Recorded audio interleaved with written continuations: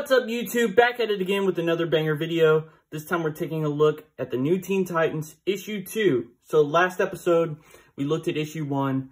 This is issue 2 where it's the introduction of Deathstroke, the first appearance ever of Deathstroke. So we get this cover of all the Titans are dead, and we see this guy who's called the Ravager, and then Deathstroke is in the background. This never happens, by the way, in the book. This scenario where Raven is watching Ravager, standing above the Titans. You wait for that to happen, you'll never see it. The book starts off with Deathstroke. He's standing in this secret lair of this organization called the Hive. They're the secret organization that operates from the shadows, and they've recruited him to kill the Titans. So he demands, he wants to be paid upfront. He's like, I never do a job without being paid first. And this is like a contract of 7 superheroes. So he's demanding like a huge payment upfront. They say that they're not going to do that. He'll be paid when the job is complete. And then he starts to leave, and they're like, well, we can't allow you to leave once you've seen, our lair. So they start shooting at him, and he's able to dodge everything. He tries to attack them, but they're all holograms. So they're all watching this take place from an observatory. They've got cameras. And they're recording like his moves, his techniques, his fighting style. And they're like, yeah, that's definitely who we want. This is the best assassin around. So they decide that they are going to get him to do their bidding, but they're going to go about it in a sort of a roundabout way. So then we cut back to this couple that we saw last issue. This is Grant Wilson and his girlfriend, Carol. Knock on a door and I say, Carol! Carol! And you remember this is the guy who found Starfire after her spaceship crash landed in New York. And he brought her back to his girlfriend's, or his ex's, apartment. And you see they're having an argument, and things start to turn physical. But the Teen Titans show up, and they're able to break up the fight before it really gets started. And they said that they were just stopping by because, what happened last issue where the apartment got destroyed. They are going to see that the apartment gets fixed up for her. But you remember from the last issue that she blames Grant, and Grant's mad at the Titans because he blames them for the relationship not working, even though they were already broken up before he brought Starfire back to the apartment. So it really doesn't make any sense. He's just like looking for a scapegoat. So Kid Flash shows up. He tells Starfire and Wonder Girl that they're needed for a mission. They see these guys. They're loading up these boxes, these crates into these trucks. They're robbing a pharmaceutical warehouse. So they jump into action. You see Cyborg like picks up a truck and he throws it into the ocean. I like this scene where Wonder Girl, she hops in front of this truck and she stops it, and the driver flies through the windshield and hits the wall, and he explodes. It turns out that they were robots. Robin, he wants to keep one of them just so that they can like examine it and like search for clues, figure out where they came from. But Starfire, she starts like destroying all of them with her, I think they call it Fire Blast or Star Blast or whatever. So she blows up all of them. Robin tackles her, but he's too late. And we see this scene which gets it gets translated into like every adaptation of the Teen Titans. It's where Starfire kisses Robin when they first meet. And this is how she like learns English. So before this, she has just been speaking in these like alien word balloons. She kisses someone, and when she makes like physical contact with someone, she can absorb their language. She explains it here: physical contact, Kid Flash. I simply absorbed your language. And Robin says, you had to kiss me to do that? And she says, not really, but it was certainly more enjoyable that way. So you can tell she's kind of flirty with Robin. And I like this panel too, where Cyborg, he has like a fishing rod attachment to his arm. This is why I love Cyborg, because you could do basically anything with him. He'd be a fun character to draw, because you could just like come up with sort of like Inspector Gadget, like any invention you can think of, you just like have an attachment for it. And he fishes out one of the robots that he had thrown into the ocean. So Robin does get to like look at it a little bit. And Cyborg says that he'll take it to his dad because his dad is like an engineer in robotics, and get his opinion on it. So meanwhile, while this conversation is happening, it shows from a rooftop far away, they're being watched by Deathstroke. Even though he didn't get hired by Hive, he still wants to look into it because, you know, he wants to know, why does Hive want these people dead so bad? So he's just watching them for now. Meanwhile, Hive has recruited Grant Wilson, that guy who from the apartment. Yeah, this guy. They've recruited him because of his hatred for the Titans. They think he would be the perfect candidate. Instead of just hiring an assassin, they're going to make one. So there's talk about how, you know, you only use 10% of your brain, and they're going to show him how to unlock the other 90%. And because they watch Deathstroke and his fighting style and his, you know, his methods, they're going to teach him how to do that. And they're going to make him into a killing machine. And on this page, we get Raven speaking with Trigon. This is something that is kind of a subplot in these early issues.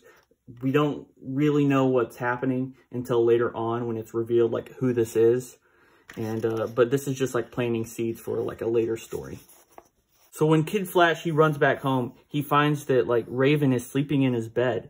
And there's some like real romantic tension between these two, which is funny because like nowadays you normally see it, people like to ship Beast Boy and Raven, but in these early issues you see it's like Kid Flash and Raven, which I actually like seeing more because, you know, it's less common nowadays. You always see the Beast Boy Raven shipping, but yeah, this is a pairing that I didn't expect when first reading this. Now we see the Titans. They're at Beast Boy. His parents are super rich, and they have like a mansion.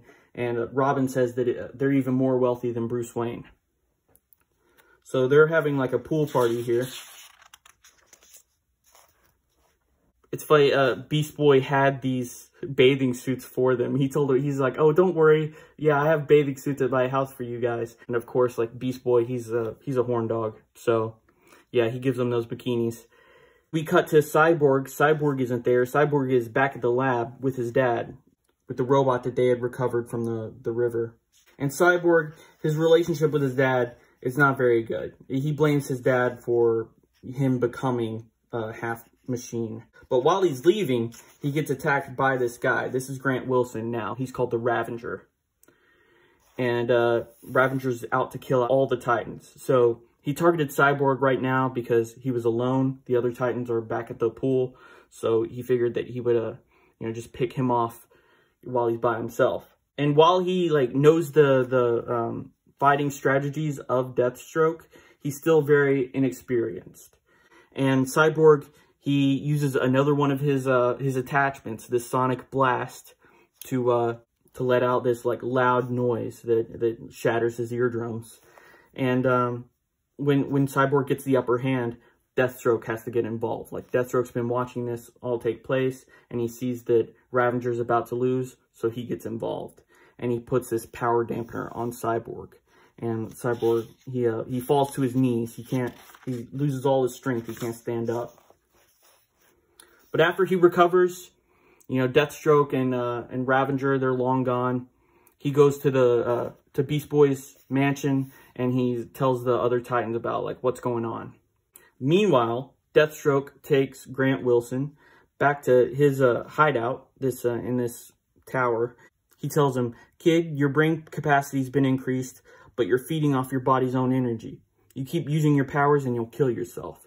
And Grant Wilson, he doesn't listen to him. He says, "The Hive said if you ever saw me, you'd be jealous." He said, "My dad used to say you were the best hitman in the country. He said once you took an assignment, you never failed. Well, I took an assignment to destroy the Teen Titans. And mister, I'm not going to fail. Not now, not ever." So he takes off after the rest of the Titans. It's not explained. Somehow he's able to track them to this mansion. And when he shows up, Cyborg's already briefed the whole team. They're ready for a fight. And Deathstroke has followed him. And you see the Hive is watching, monitoring this.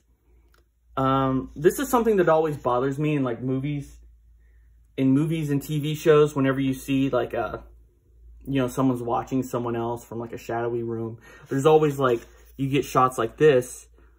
Where is this? How are they seeing this? Is there a camera somewhere? Did they hide a camera in Beast Boy's mansion? Like how are they seeing this? It's never explained. And that's something that always bothers me. It's like, who is there recording this? How are they like seeing this live? Anyway, we have to move past that. It'll come back up later though too. So they're saying that their plan worked. So they recruited this guy knowing that Deathstroke would get involved. And that way they get 2 assassins without having to pay either of them. So they both start attacking the Titans. The fight's going well for them, not for the Titans. But Grant's doing the same thing again. He's overusing his powers, his powers for like mental capacity. And Starfire, she hits him with one of these blasts, and he falls to his knees. Deathstroke, he quits fighting, and he's very concerned for this guy. He rushes over there. He says, "Yeah, I am here, kid. Listen, everything will be all right. Just rest." And Raven shows back up, and she says he's dying. He's like, she says, let that end the fighting. So Grant, he's leaned up against this wall. Deathstroke says, "I warned him. I told him what using his powers would do, but he didn't believe me. Look at him. He's burned himself up from the inside. Blast him and blast the hive." So he's like an old man now. And he asked, "Did we kill the Titans?" And Raven, she casts an illusion. She lets Grant see that he did kill all the Titans, even though he didn't. But she lets him die happy, thinking that he was successful. Deathstroke, he picks up Grant and he carries him off. He says he blames the Teen Titans for Grant's death. And they say, "No, we did nothing. The ones who gave him his powers are the true killers." And he says, "That's not the way it works in this racket, sister. The kid took a contract, and he died because of you." So I don't agree with that either. It seems like, yeah, that it's the Hive's fault, or his own fault for using his powers when he knew that they would kill him. This is important too. Starfire says, "You're letting them go, but they attacked us. They tried to kill us." And Raven says, "If there's a difference between his kind and ours, it must be in our compassion for the enemy." And Starfire says, "Compassion? I don't understand." And Robin thinks to himself, "And that might be enough to end the new Teen Titans before we've even begun." So Robin's concerned that she's too ruthless in her fighting. Starfire, she's from a planet where the people are led not by their intellect, but by their emotions. So they don't pull any punches. When they're angry, they're like trying to kill each other. And you see that she was the one that was like destroying all the robots earlier. She was the one that attacked Grant from behind and hit him. So Robin's concerned that she's not that she doesn't have the same values that the rest of the heroes have. And then we see this epilogue, which kind of like, if you were paying attention, you saw this coming. Like, this isn't that big of a shocker. We see Deathstroke, this time without his mask, and he's standing at the grave of Grant Wilson, and he says, "I think I knew him pretty well, Wintergreen. After all, what is it they say? Like father, like son." So, like, throughout the issue, Grant was talking about his dad, and, you know, Deathstroke was there. Deathstroke got involved. Deathstroke was concerned when the kid got hurt. So you kind of figured out that, you know, it's his son. And that's what Hive were counting on. And again, we see this hidden camera. This time it's in the cemetery for some reason. And who knows how they got it there or why they put it there. They put it there so that they could see this, like father, like son, like learn that it was his son. Didn't they already know that? Isn't that the real reason that they recruited Grant? Is because they knew that Deathstroke would get involved if his son was involved?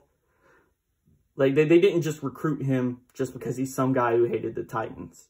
Like, they knew his connection to this assassin.